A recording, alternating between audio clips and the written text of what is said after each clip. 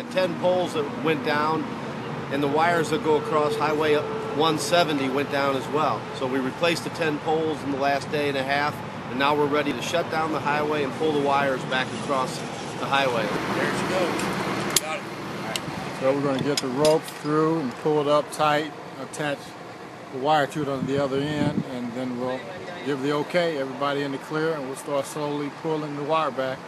So we're probably about a half hour out from movement on the wire. And then you think it's going to be completed in about how long? Well, we have to give MoDOT this highway back at 3 p.m., so we have 2.5 hours. Okay. It'll be completed in 2.5 hours. All right, perfect. So I appreciate all our co-workers for what they're doing. I appreciate all our customers for the patience. We're out here for you, and we're going to get this job done for you as soon as possible, but most importantly, as safely as possible.